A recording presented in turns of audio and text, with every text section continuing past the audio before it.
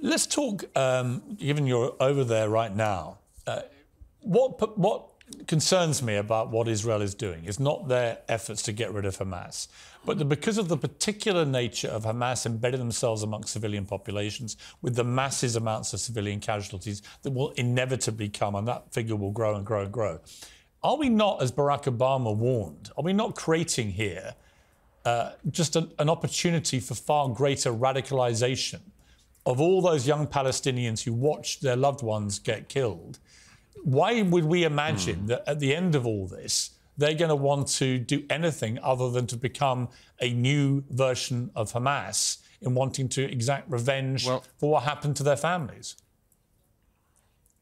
Well, two things. One is, if you just follow the logic of what Barack Obama said, then you just shouldn't do anything. If you're Israel, you should be attacked and just sit back and say, great, we'll wait for the next one. But the second and more important thing is, your question supposes that there is a sort of peaceful Palestinian population in the Gaza who would love a two-state solution, and then a few bad apples in Hamas.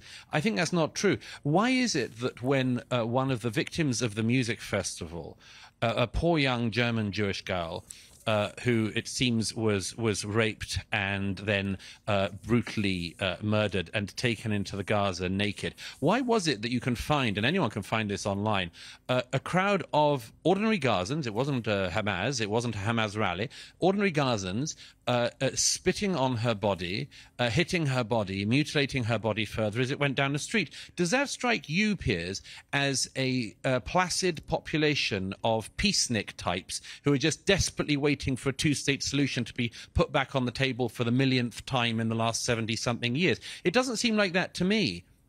No, but there are over 2 million people in Gaza, and there weren't 2 million people in that video clip. There were a few hundred. So I don't like to make... Yeah, well, a few hundred at random. A few hundred at random. And did you see anyone in it saying, hey, guys, stop. We're not meant to mutilate the bodies of girls or rape them in public? No, I didn't see that. But then what you're really articulating, correct me if I'm wrong here, but isn't what you're articulating really an endorsement of collective punishment, where you assume they're all guilty? No. And if they don't stand up to Hamas, they're also guilty. Well, and that's where people have a problem, I think, with the moral line here, which is if you hold all the Gazans equally responsible, then is that not collective punishment, which is illegal? Well, first of all, there is some responsibility for the peoples in the Gaza. If you elect Hamas and they kill Fatah, and then they remain in power for all of the years afterwards, I'm afraid that there is some responsibility of the people in that situation. You know, when the Germans had Adolf Hitler come to power and voted for him, we in Britain took the view that the German people were responsible in some way. So I'm not for collective punishment per se, but nor am I for this idea that there is something unique going on in the Israeli-Gaza context that we in Britain couldn't understand. Actually, there is one unique thing. In our own history, there is very similar things. But there is one unique thing, which is that the population of Gaza is pretty unique in that nearly half of the population are children. That is a unique situation. No, I'll tell you what's unique about the population of Gaza. It's the only population in the world where people routinely claim Israelis are committing genocide, but which has a population boom all of the time. I mean, that strikes me as being quite an interesting thing about the Gaza. But as for the moral community, I want to make a very, very important point, if I can say so, on this, which is, you know, people quite often abuse history, and they say things all the time. I mean, about the only thing anyone from history knows is about the Nazis. Here's something I can tell you with absolute certainty, Piers, having not just seen some of the results of what Hamas did on the ground here in Israel a few weeks ago, but having watched the videos of the unedited footage, which I was one of the journalists who was sadly allowed to see the other day. I can tell you one thing: the comparison between Hamas and the Nazis is insufficient. And sorry, there's an incoming.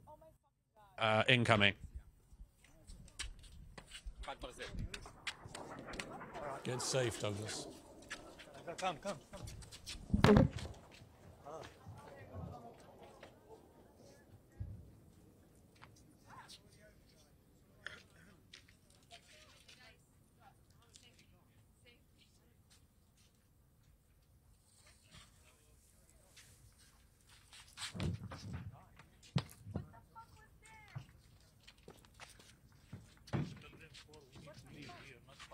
Are you okay, Douglas?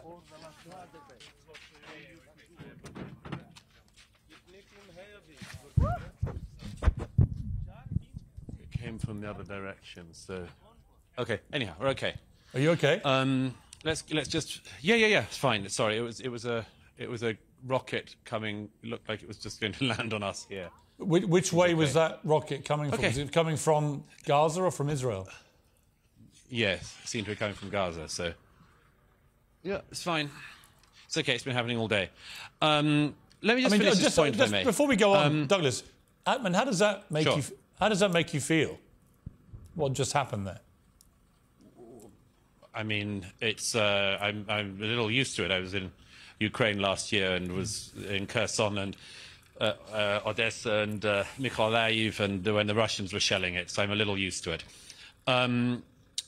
But just if I can just finish this point, sorry, there's a lot of banging going on, but anyway, we'll keep going. Well, look, if you need to stop, Douglas, we understand. No, don't worry. If we need to stop, I'll run to the shelter, I assure you.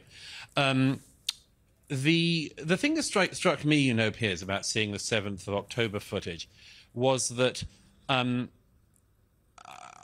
even the Nazis were actually ashamed of what they did.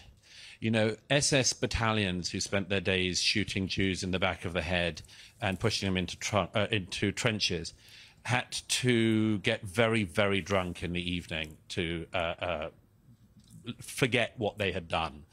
The Nazi high command famously had to sort of get around the problem of soldier morale because the soldiers knew this wasn't exactly what their lives were meant to look like either.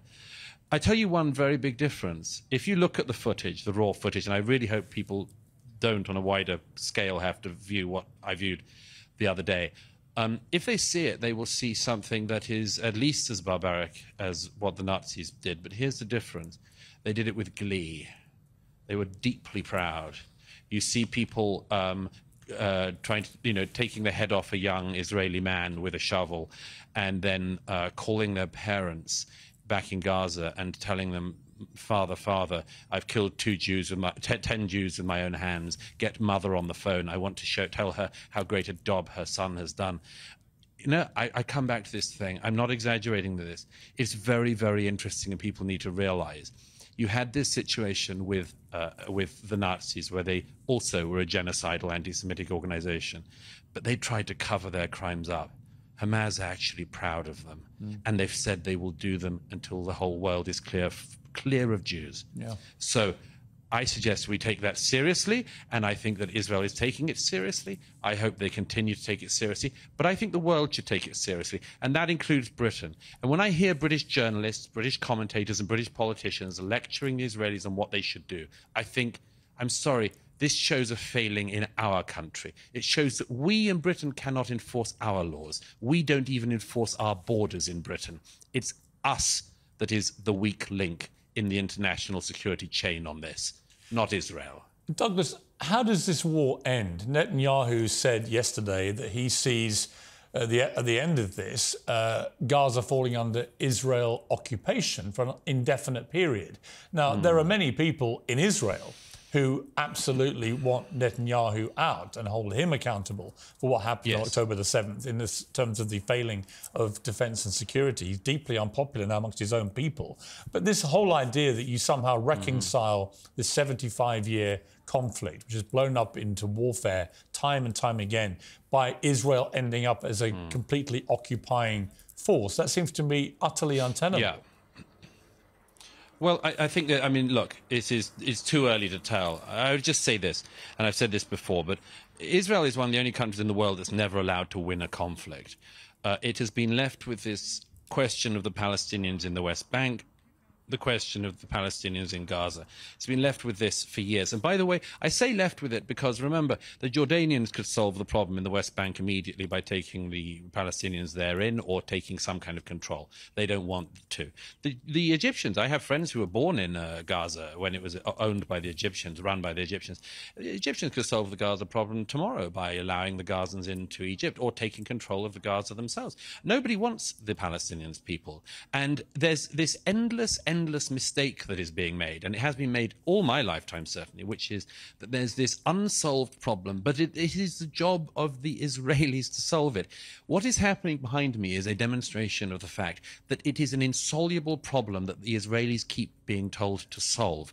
Gaza, ever since the Israelis left it in 2005, could have become Singapore.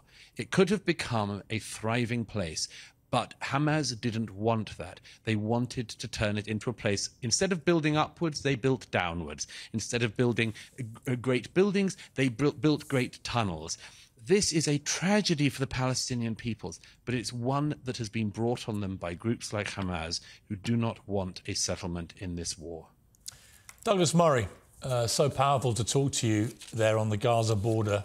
And I'm glad that you came through what was a pretty scary moment in the middle of that interview.